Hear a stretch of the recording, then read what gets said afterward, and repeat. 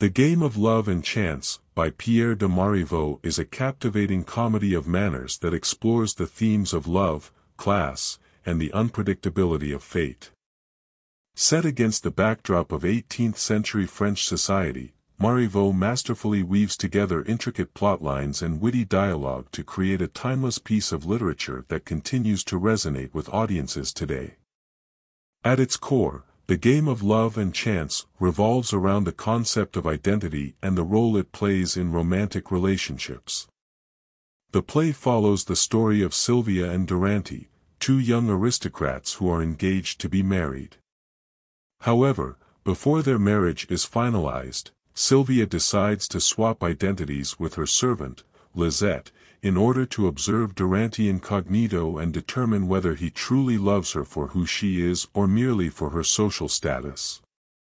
This premise sets the stage for a series of comedic misunderstandings and mistaken identities, as Silvia and Dorante each attempt to navigate the complexities of love and attraction. Through their interactions, Marivaux explores the idea that love is often fraught with deception and ambiguity, and that true connection can only be achieved when individuals are willing to see beyond the surface and embrace each other for who they truly are. One of the most compelling aspects of The Game of Love and Chance is Marivaux's use of language and dialogue to convey the characters' emotions and motivations. The play is filled with clever wordplay and double entendres, which serve to highlight the characters' wit and intelligence while also adding depth to the comedic situations they find themselves in. For example, in one scene, Dorante expresses his frustration with Silvia's apparent indifference towards him, stating, "Your coldness has already become a little too marked for me to doubt it." This line not only reveals Dorante's insecurity about Silvia's feelings for him but also hints at the underlying tension between them. In addition to its exploration of love and identity, The Game of Love and Chance also offers a subtle critique of the rigid social hierarchies that governed 18th-century French society.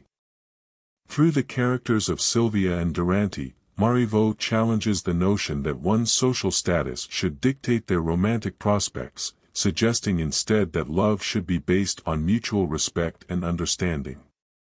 By allowing Silvia to temporarily step outside of her privileged position and experience life as a servant, Marivaux exposes the absurdity of class distinctions and underscores the universality of human emotions.